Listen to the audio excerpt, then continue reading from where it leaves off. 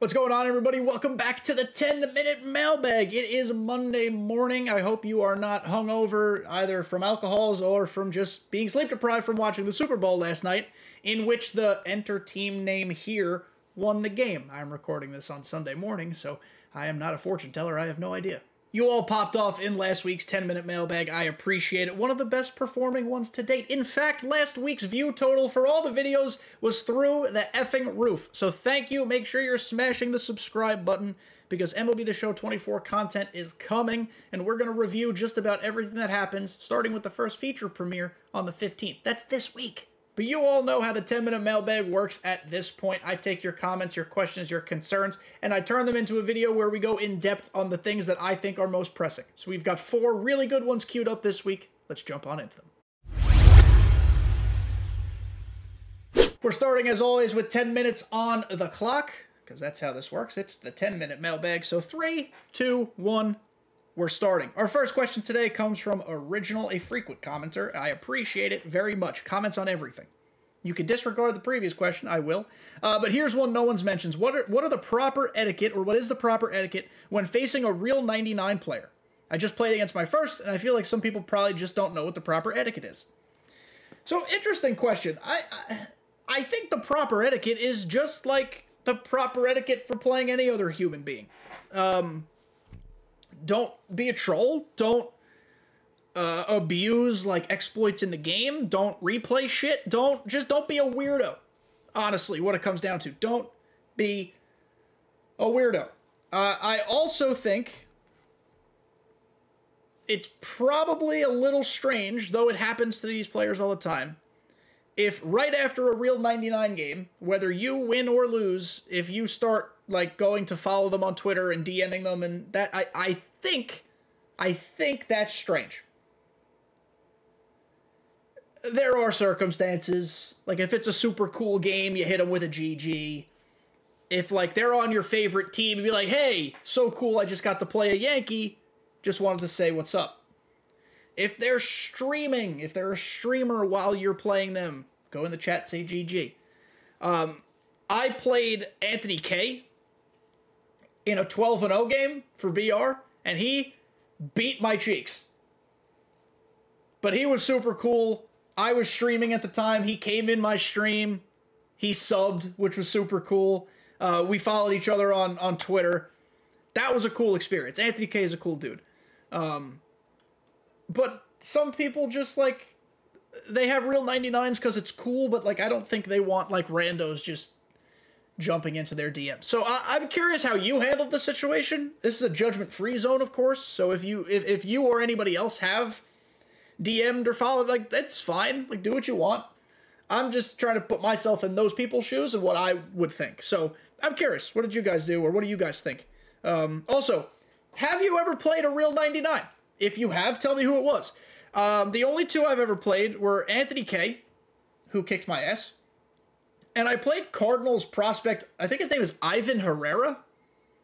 Did I get that right? I think he's a top catching prospect. Yeah, he beat me too. So, doing great against real individuals. But thank you for your question. Hey everyone, sorry to interrupt this absolutely incredible video that you're watching, but I have something very exciting to tell you, and it is that we have new merch available. It's been a little while since I've hyped up the merch, but like I said, I'm super excited about this. It shows off the new logo, some new designs, some new things that you guys might not have thought you would have wanted.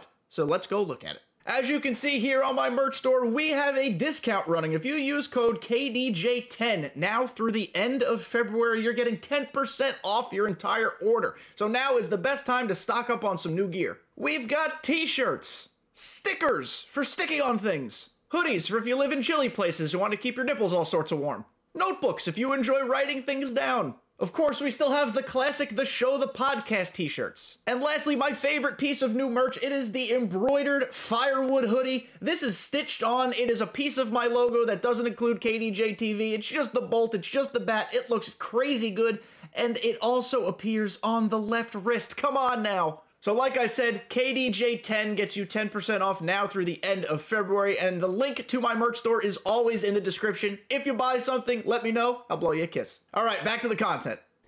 Moving on here to less of a question, but something I needed to bring up because I need help. From Joshua. Precision rings help. We're talking about the DualSense Edge, by the way, which I purchased. I picked it up. The response curves help me with slamming more than the dead zone settings. So we need to talk. As a community, as a society. Joshua, I'm specifically talking to you, but anybody else. I bought the DualSense Edge for 2 reasons. One, last week's video convinced me to buy the DualSense Edge. Everybody was talking about the DualSense Edge and how it helped. Secondly, I got my bonus from work last week, and so I had a little extra money. And in the grand scheme of things, I was able to save more money than I spent on the controller, so I was like, you know what, I'll try it. I am having an incredibly difficult time figuring out what the F my settings are, mostly because I don't know what most of the shit means. So what I'm asking for from all of you, put your, specifically hitting settings, I'm okay with pitching, put your left stick settings in the comments, and I will try a ton of them, and I will see which one works for me. I need help. If you have the DualSense Edge, tell me what your settings are, please. I'm pretty sure I'm either going to use default or steady, I think it's called. Maybe I'm stupid. The dead zone thing I understand. I don't understand what the curve response thingy does. I'll show you guys what I'm using right now. I realize that I have the ability to do such a thing. Accessories, DualSense Edge, custom profiles, hitting. Custom, no, it's this one. I have left stick default 3% dead zone right now. I don't know. I haven't a clue. The curve adjustment is set at 0. Please, I welcome all opinions on what you think will work. I am a PCI slammer, just like lots of us out there. So if I'm like you, please help a brother out. Joshua, thank you for being part of the comments last week. SOS, please send help. Our next question comes from Cappy at... Cappy Atlanta UGA. He likes Georgia. He's potentially from there. So last week we talked on the podcast, the podcast, every Tuesday, Apple, Spotify, YouTube, SoundCloud, I guess if you're a SoundCloud person. There are some must-haves. But in terms of what needs to improve,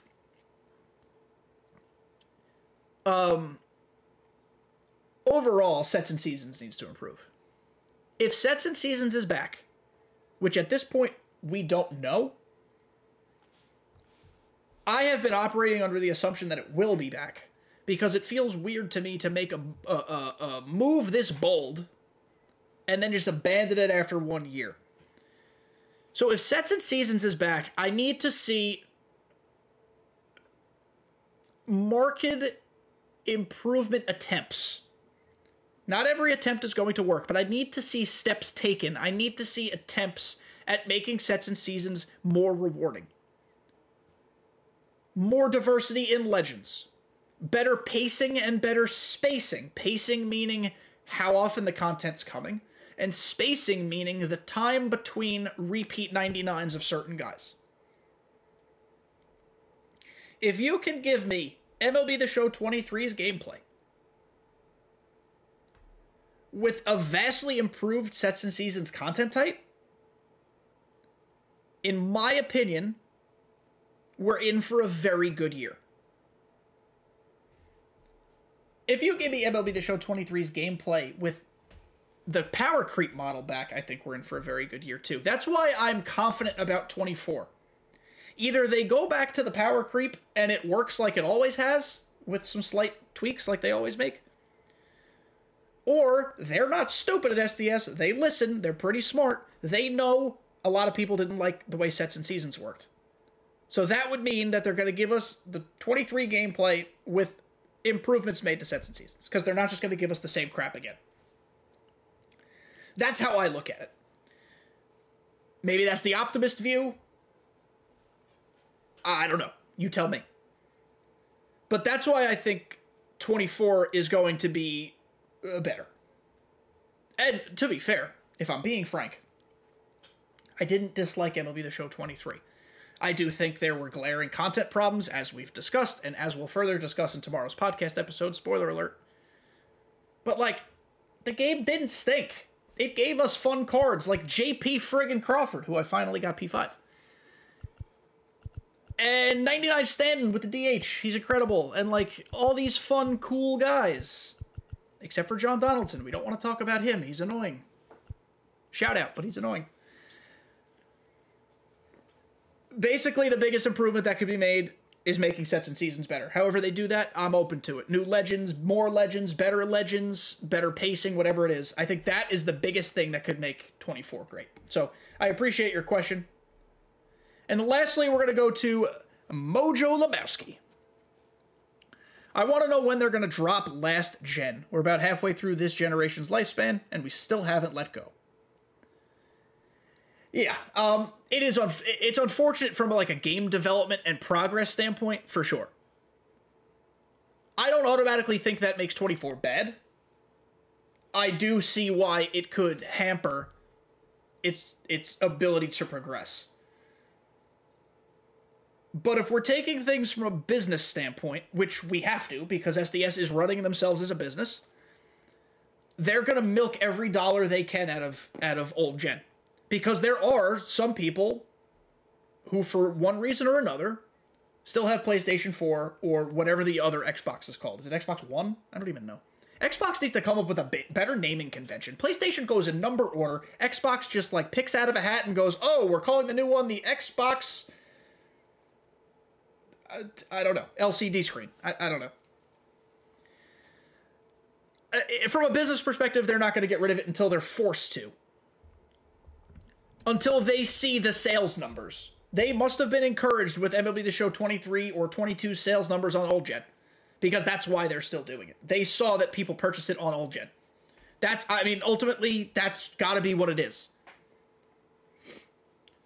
I wish we could get to a point where there were separate versions, but that requires a lot more work and then investment on their end. There's a lot I wish would be different in terms of keeping the game optimized for what's happening in gaming right now. Based on the gameplay screenshot we got of Vladdy putting his finger to his lips and shushing everybody running around the bases, it does look like the player models are better. How much better remains to be seen. We're going to wait for a gameplay trailer. But it does look better, so I have hope.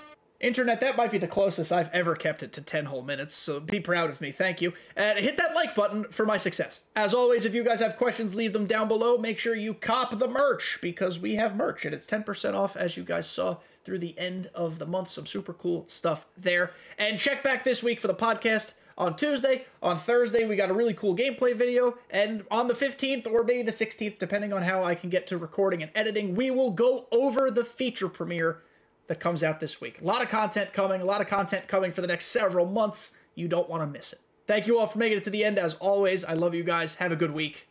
See you next time.